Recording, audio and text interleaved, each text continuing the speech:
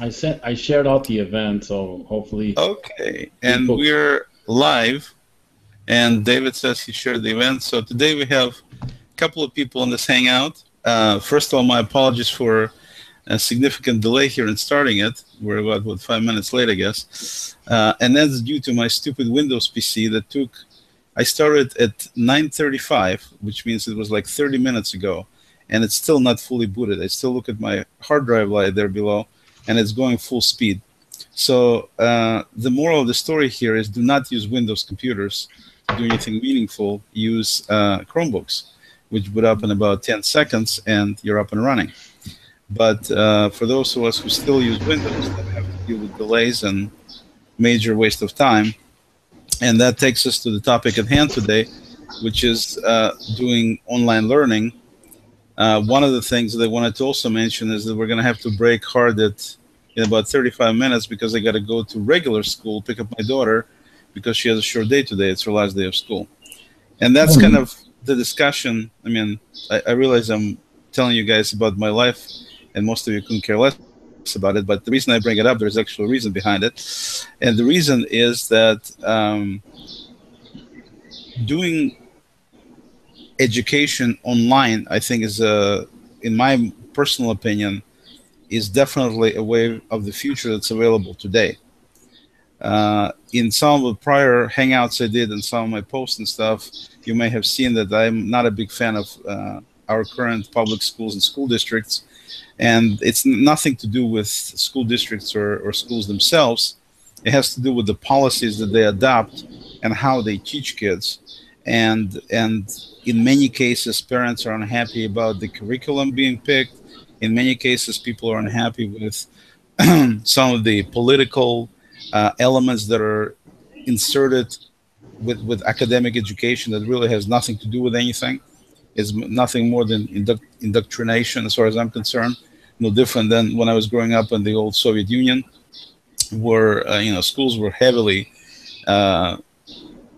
just completely enthralled with propaganda about the whole Soviet revolution and Soviet approach and everything else, and everybody knows how well that worked out. So basically, the online schooling capability brings in a lot of capabilities, not shouldn't say capabilities, a lot of options for parents, especially parents, for example, who choose to homeschool their kids, but also some other parents of kids that have potentially some health issues.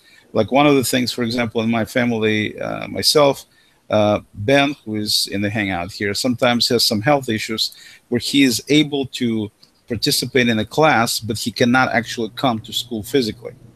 But he could certainly do the class. It's not where he is unable to function at all. He just cannot, for a certain period of time, he cannot walk due to health issues. And when that happens, he has to be at home. So that's why I started the hangoutschool.com with the ability to have kids learn from qualified and experienced teachers who know what they're doing, eliminating any of the political minutia, any of the baloney that parents don't like in public schools, enabling children who have some health issues potentially to still participate, enabling children to participate from their own homes, from people participating in classes, not necessarily children, could be adults too, from their offices, from Starbucks, anywhere where it's convenient. And you really need nothing more than a somewhere around $200 Chromebook from Google, made by a bunch of manufacturers. In addition to that, you need a decent connection, which you can easily get at any Starbucks right now. And you just put on a headset, and you're able to go to school. So that's kind of my reasoning, main kind of reasons why I wanted to get the hangoutschool.com going. And if you go to www.hangoutschool.com, you can get some more information and sign up for some of the initial classes we have. But today I want to discuss this in more details. What I have Mr. David E Garcia here. Hello, David. Hi.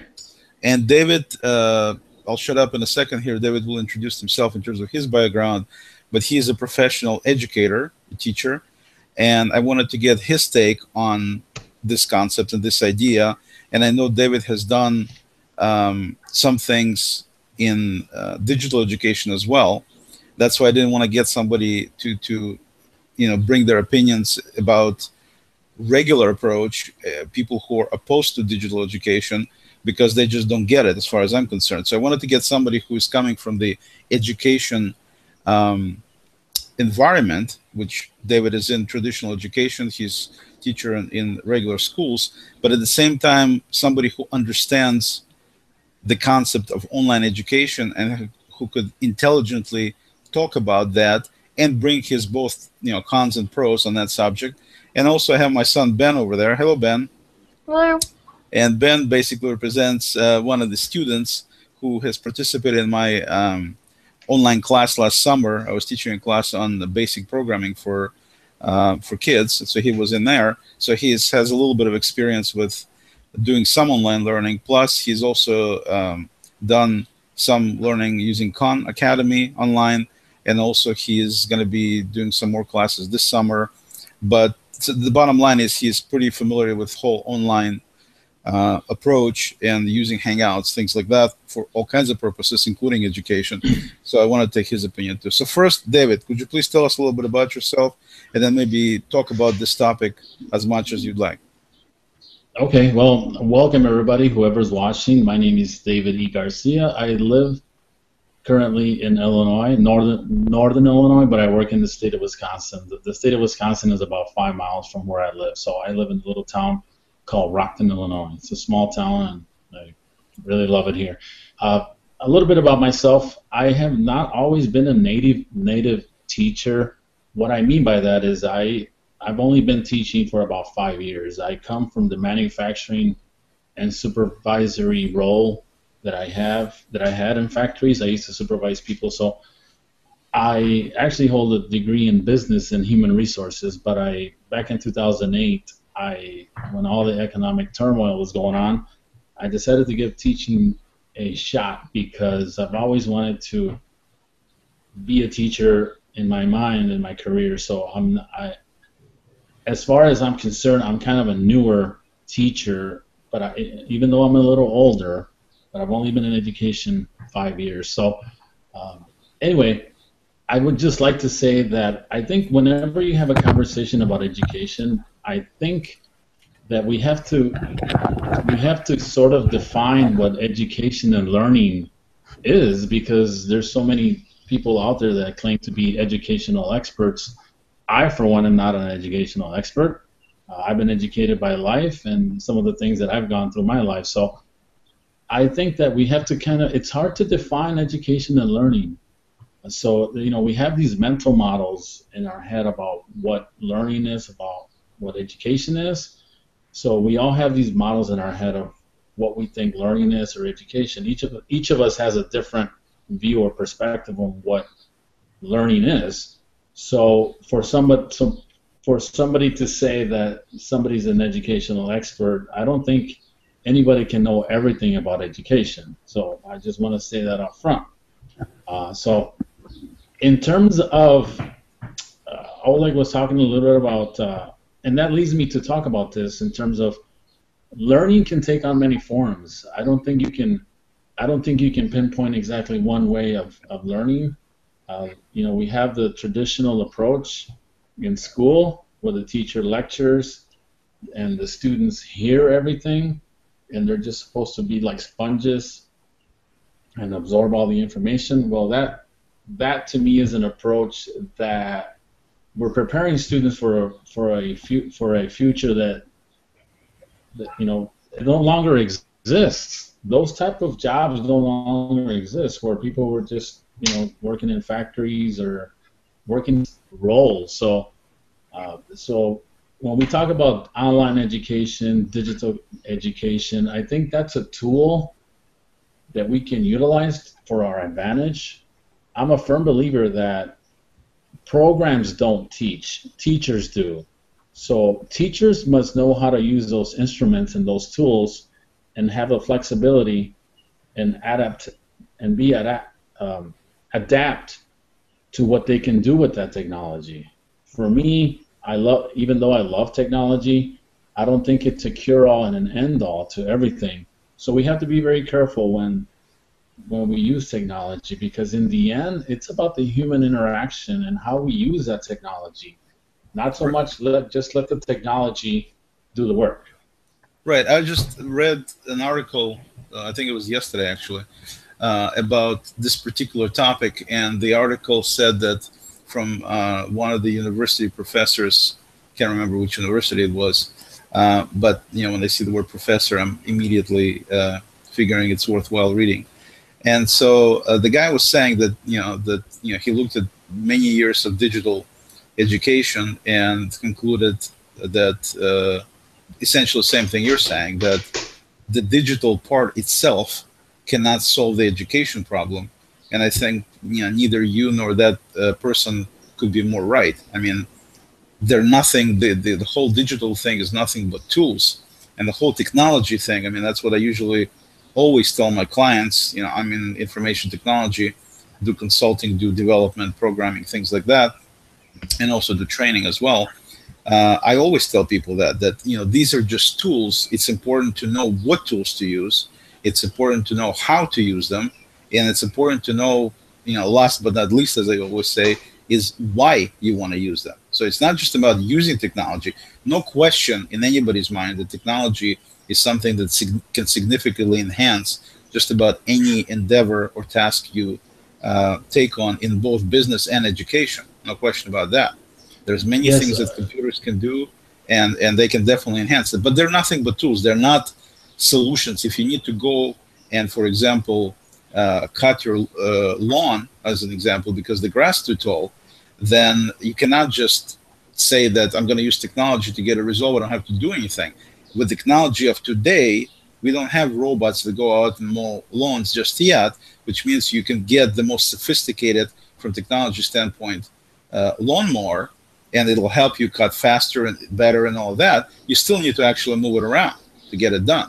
So it's the same thing, I think, with education and business is, yes, there's tremendous amount of tools, tremendous amount of technologies, but they're not replacements for human interaction, and for yeah. their enhancements to try to get that done in a more efficient, better way, but you still need that element to be there. And one other thing I was going to say, you got people like David, who is actually teaching. You cannot replace that. You can try to replace it, but then you're going to have to get all this information from him to be able to get the same. But we don't have the artificial intelligence at this point sophisticated enough to actually completely substitute the human being yet.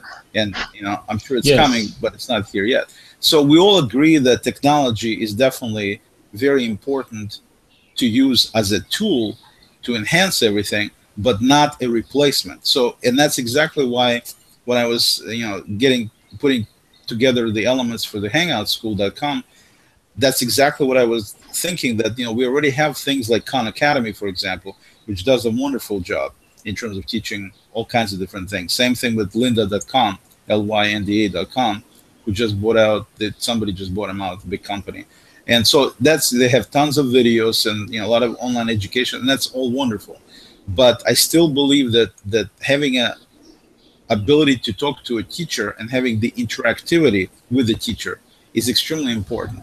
So that's where the idea with Hangout School is, you have Hangouts where you have teachers live in real time on one end of the screen, and then you can have, of course, students on the other end of the screen. So with that being the case, David, I want to take it back to you. So just before, my question to you is specifically, let's talk about kids getting their core subject education. As we're not talking about hypotheticals, we're talking about core academic skills that kids need to, that every child needs to go and get from school. Do you personally feel, or I should just ask you, just how do you feel about getting that core education in a traditional way versus this hangoutschool.com type approach, where you have a same live teacher, but it's on a screen, and you have the child either at home or a student or whatever it's convenient for them, and you have small classes. This would be like classes of 8 to 9 people max. What do you think about that? I think that there's a lot of different ways to think about this. For example, I always use the example of saying, for example, college isn't for everyone, right? I mean, we all know somebody that either dropped out of college. I'm not saying that you shouldn't. I'm not advocating for any of that. I'm just saying that Sure. college isn't for everyone. So there might be people who dropped out and pursued other avenues, and they were very successful. We talk about Bill Gates and Steve Jobs and those guys. They didn't fit into the traditional approach of college because it wasn't for them. Zuckerberg, yeah. So flip that on the traditional model of education. That model isn't for everyone either. And maybe, I hear a lot about these days. I hear a lot about personalized learning and blended learning and all kinds of different things. And so my view there is a way. I mean, when I was going to school, I had teachers that had high expectations of me, were pushing me to attain writing skills, speaking skills, presentation skills, discussions, critical thinking, problem solving, whatever it was. So I'm just talking about from my perspective. Maybe some of the other students that were in with me, maybe they weren't perceptive to those things because of whatever issues were going on. But in terms of online or other blended, flexible environments, I think that can work also. But I think one of the most important things that I always advocate as a teacher is that you have to have high quality instruction and high quality teachers. And to me, that's where the core of everything that surrounds education should be at, because a lot of people like to say, well, these kids can't learn because of that, or these kids can't learn because of this, and all kinds of other things going on. Well, Right. I'm a perfect example that when you have teachers that are dedicated to you, no matter where you come from, no matter who you are, they're going to get you out of that. Whatever, maybe if you were in poverty, maybe whatever's going on. But I think with online and digital education, I think you have to have teachers that are highly qualified as teachers to teach those subjects before they actually go into anything online or digital. Because sometimes, I mean, I'm not going to go out and accuse anybody of anything. I'm just going to say that sometimes we get too savvy with our technology that we forget about our core instruction on how kids should be taught. Because for me, before I'm a technology teacher, I'm a literacy teacher. I teach kids how to read, write, and discuss. Before even handling any type of technology, I need to make sure that my methods and my practices are strong, because I could be the best technology teacher in the world, but if I don't know how to instruct and check for understanding or assess my students against a learning outcome or an expectation, it's gonna get No wasted. question about it. No question about it. And that's exactly why I wanted to set up the Hangout School deal, to be in that way where basically the tools are used to enhance what teachers teach, but not in any way to replace it. I mean, I want to make sure that everybody understands that point.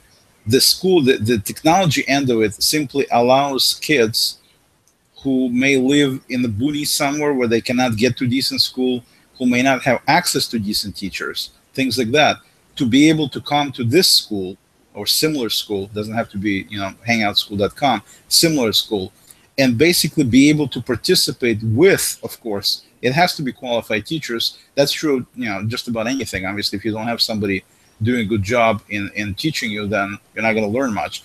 And the idea here, what I put together on this deal, and is to have a rating system. In other words, instead of having traditional school approach to trying to figure out how good the teachers are or kids are, and they do all these kind of tests that to me are not that great, actually, the way it's set up. To me, it's pretty simple. Is teachers teaching in class, and then students, if it's young students, then their parents as well rate at the end of the class. They rate the teacher, and at the same time, of course, two students get their work, and they have their homework and everything else, just like in any school. And then the teacher obviously gives them grades like they normally do. So you have a combined situation going on. We have students rating the teacher at the end of class, and then you have the teacher obviously doing the usual deal, rating the students.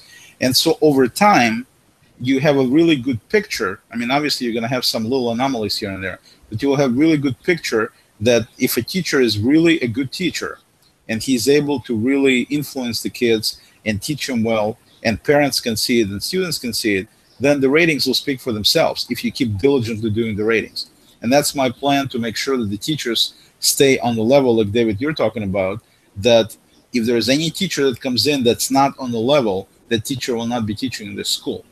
And of course, Yes. the only way you can tell that is, like I said, using these ratings. Again, you're using technology as a tool to enhance the process, not to replace it or anything like that. So the teacher comes in with their own curriculum, and nobody's going to interfere with them on that. So they have their own curriculum, because they've, first of all, the teacher will come in only if they have credentials, if they have experience, and they have references of teaching, positive references, to even participate in a hangoutschool.com. Then after the teacher starts teaching, then these ratings come in, and then we basically will take these ratings, and then we determine whether the teacher continues to teach, or whether it needs to be replaced with another teacher.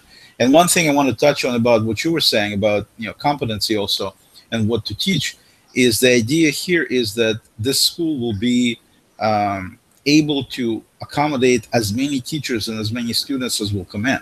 There's really no limitations, again, due to inherent technology that we're using. Yes, you only have small classes where you have like 8, 9 students at a time, but at the same time, there's really no limit how many of these classes and how many students, how many teachers could potentially be part of the whole thing, because of the way technology is structured. So the technology will be used not necessarily to replace all the standard methods of, we're not going to be reading any books, we're not going to be doing any writing. It's nothing like that. It's just whatever you're teaching as a teacher, you will be teaching using an online approach, meaning, like right now, I'm looking at you, you're looking at me, and you can hear me, I can hear you. It's exactly the same environment using exactly the same technology, except right now we have only 3 people, I should say. Sorry, I didn't count myself in here. We have 3 people in the Hangout, but this way it'll be up to potentially 10 people in the Hangout, but no more than that.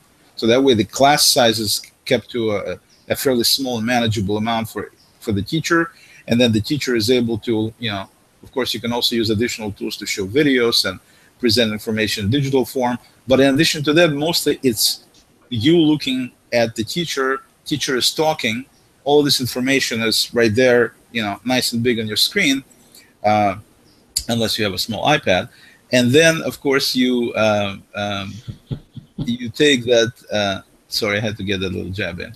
And then you take this information you recorded on the video, so it winds up being as a private video on YouTube, so you can subsequently look at the class again and again if you need to, something you can't do in traditional class. And then, of course, while you're in the Hangout itself, while you're in class, you're able to ask the teacher questions in real time, and they can answer them. You can also interact with other students. So there is a tremendous amount of capabilities to enhance the learning experience by utilizing some of these tools as enhancement tools, nothing else. And then the teacher does their deal, It takes a certain amount of time. So let's talk about this thing now. Can you tell me about any negatives you see in this kind of environment, if you have a good teacher, if you have this kind of situation going on? Yeah, we can talk about the real quick ones real quick. Access to technology. Maybe some kids or students might not have the technology or the devices, right. So that could be a problem. The training to use the technology. But let's assume, in terms of training, Okay. Kids today, I always say to people that my son, who is only a little over 10, he knows a lot about this stuff, much more than some of my clients. So kids, for the most part, are very techno capable. So if you take the prerequisites in place, in other words, the people who participate do have the needed technology to participate, and they know how to use it. Going to the education part of it, what would you say about that? That's negative, if anything. I would say that when I went to grad school, I took a couple of online courses as a student, and one of the things that I think students have to have is a lot of self-discipline to get things done digitally, because it requires you to stay on task constantly. Otherwise, if you let something go, you're going to get really behind. So you have to have a lot of self-discipline when you participate in in any type of online environment, because you have to be kind of driven to engage this way and discuss this way, or write papers or whatever it is, you But know. do you think it's more so than in traditional class? No, maybe not. I Maybe think not. my personal feeling is I think it's pretty much the same. I mean, you need to Yeah, obviously if that's you don't want true. to learn, then you're not going to learn no matter what tools or what, No matter what, you're just yeah. not going to learn.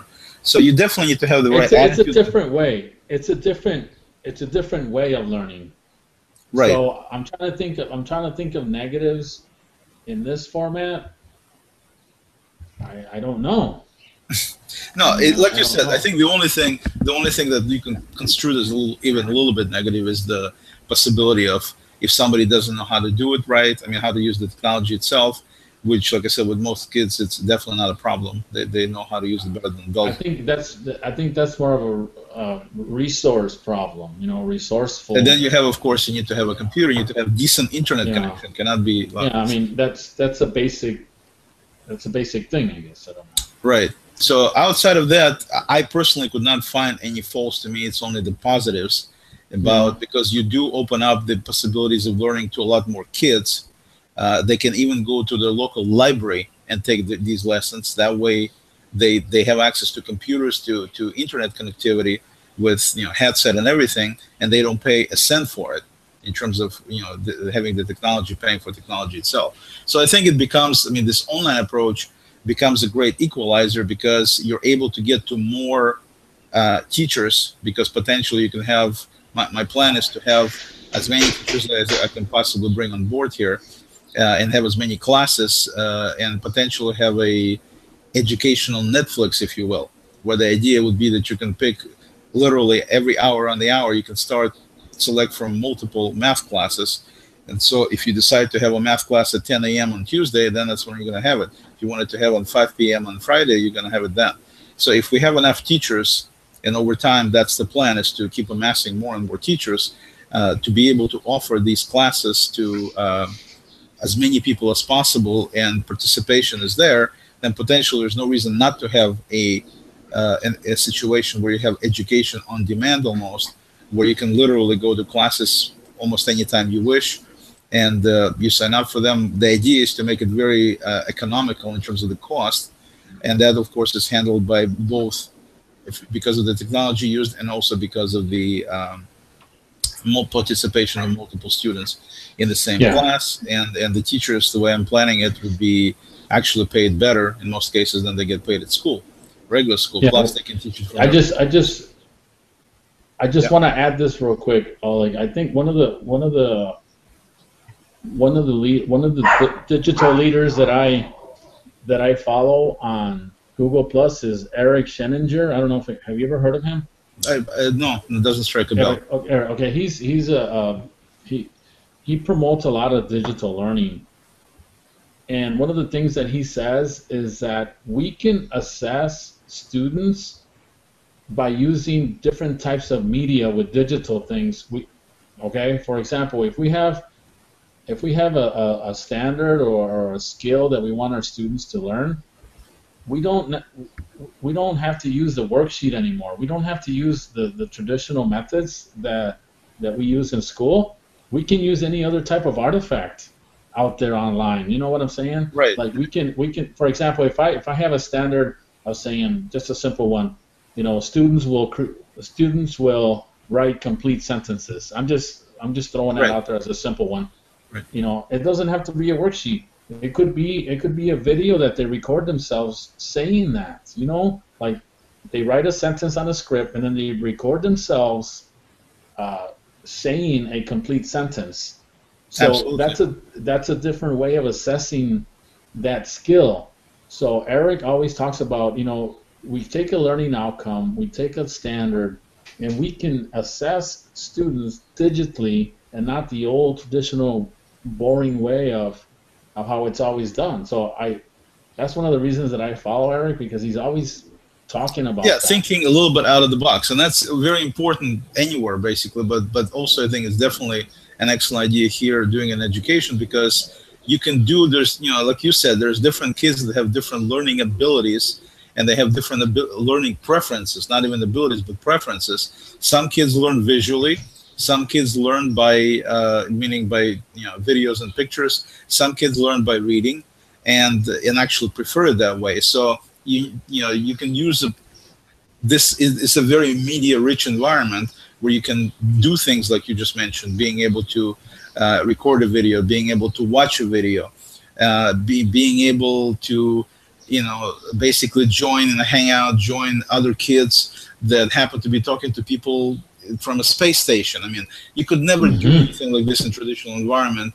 And at the same time, you can bring the richness. If you look at what Google Maps brings, and the Google Earth, being able to look at practically any point in the world. You can go diving with all kinds of animals in Galapagos Islands right from your own screen. At the same time, you can travel to the dark side of the moon. I mean, it's amazing the capabilities we have, especially the Google tools. And that's why we concentrate on Google tools with hangoutschool.com, is because there is such a plethora of capabilities for teachers. You know, the tool like Google Classroom is unbelievable jump forward. It's actually a leap forward, not just jump forward, in terms of being able to produce a very, very cohesive environment for creating materials for learning, at the same time getting information to students and getting their feedback back, keeping track of classes, of curriculum. I mean, it's a phenomenal tool for teachers in my view. And all of this is available, and we're definitely going to be using all this. Before you wrap up here, and I have to run to regular school to pick up my daughter, because she's not signed into my school just yet, I want to get a few take from Ben, being somebody who is a student in school and actually just finished school, and have him say a few words about his experience with, you know, doing some online learning versus traditional school learning. And Ben, just tell us what you think about this whole thing. In my view, online learning beats traditional school, and I'm just doing this from my perspective.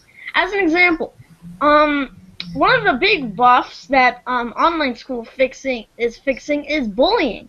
You never have to worry about getting chased or stuffed in the locker, because how can you do that from another state? Another thing is you do not have to smell you do not have to go through all the like bad experiences that regular school offers, such as meatloaf.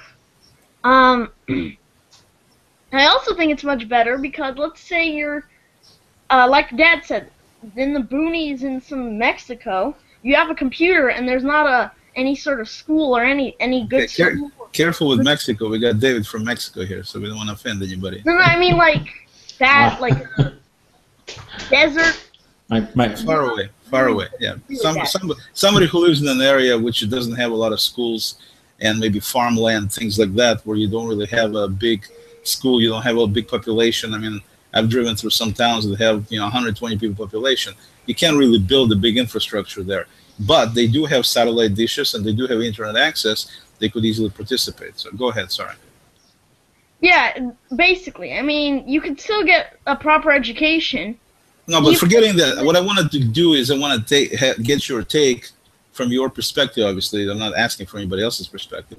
Your take about the concept of doing education, since you took a class yourself online last year, and you obviously are going to regular school. What's your feeling about the two? Would you recommend doing digital? What do you like better? What do you not like? Do you have any negatives you want to say about the digital approach? Just one. Let's say you're in a class like art or gym. In regular school, you can do art because you can just draw and just show it up. And in gym, the teacher can actually see you running. But if you do an online approach, sure, you could use an art app, but let's say you do something like no, you're right. I mean, marbling. Have either of you ever heard of like marbling paper? Yeah. In other words, some of the things that require that's physical not a process you can properly do on a computer. Right. Right. And like in gym, what are you gonna do? Like point the camera? You have to keep. No, you're right. You're right. Okay, okay. Show you're running back and forth. We got it. Yeah. No, you're right. Some of these things like this that involve physical, something physical like this cannot be duplicated in an online environment. You're right. So some classes would not be doable. But if you look at core classes like you're taking math, you're taking English, those in that case, U.S. history, online school, social studies. Online school dominates by far in those kind of classes.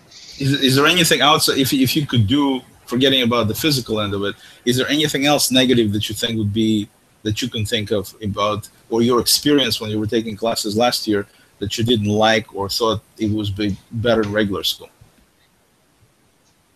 No, besides that one little problem, there's nothing I think that online school cannot do at the same level or better than regular school.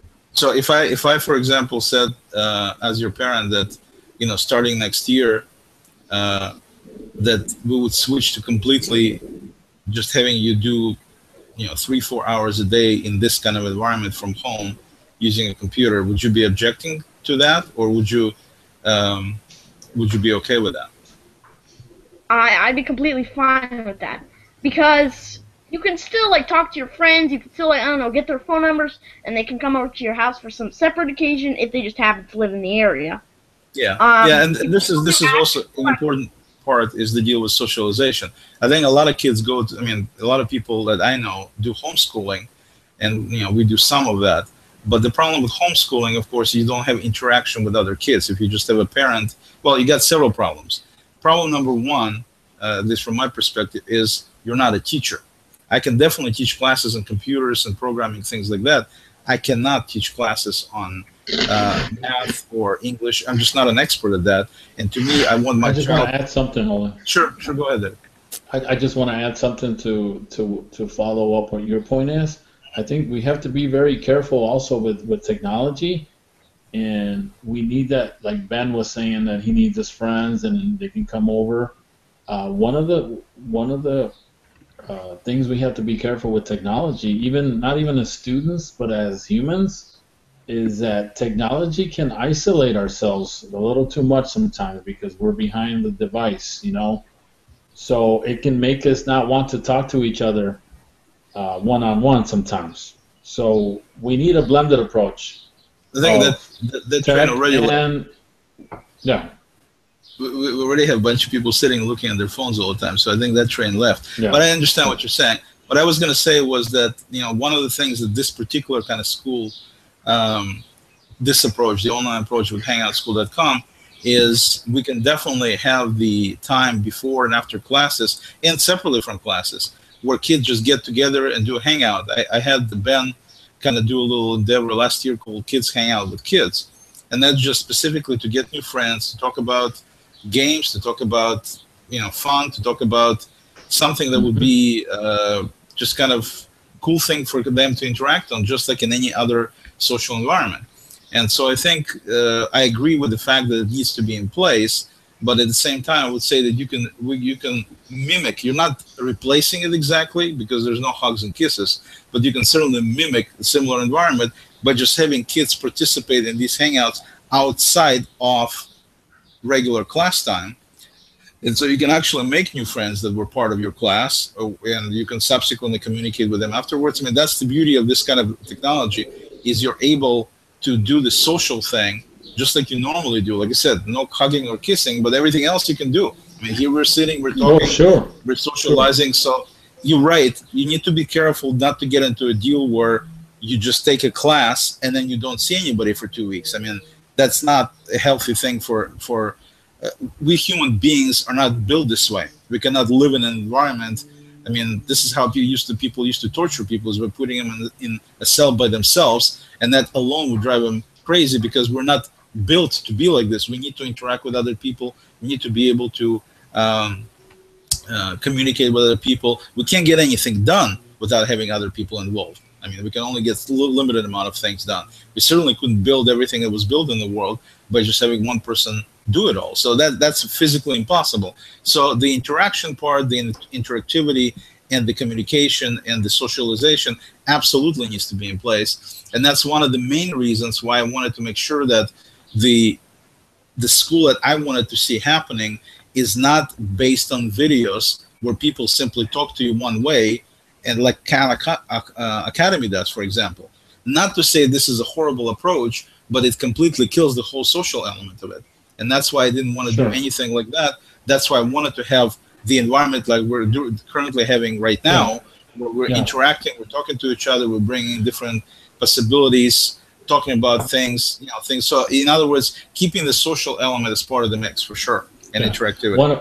Real quick, one idea that I've seen a lot of people do out here sometimes is that they'll have what they call a book study. For example, they'll pick a book on any subject. For teachers, they pick a book for professional development, or for students, it could be a short story or something like that. And then say, okay, tomorrow we're going to read 5 pages, 5 to 10, and then we'll come back like this, and then we'll talk about it. Right. And then we'll say, well, I thought this, that, I thought this and that. So that element is definitely there to use this as a medium to question ourselves, to find answers, to pose questions, answers, ideas, and things like that. So I totally agree that this could work out like that. Excellent. Okay, now time is that we need to go run, pick up my daughter. Again, limitations of regular school. So David, thank you very, very much for being part of this today. I appreciate it. Well, thank you. It was an honor for you to invite me. So thank you very much. Bye, Ben. It was an honor for me to have somebody with your background and being in the field and stuff, being able to participate. Definitely appreciate it very much. We may do some other follow-up deals, and we'll definitely invite you if you decide to come, because we can discuss this kind of stuff about different parts of it. It's something that I think could use more discussion. Sure. But unfortunately, limitations of the real world, fall on us here, so we have to do it this way. So again, thank you very much for coming, and thank you for having me. Thank you for having me. And Ben, thank you as well, and we'll talk again. Take care. All right. Bye-bye.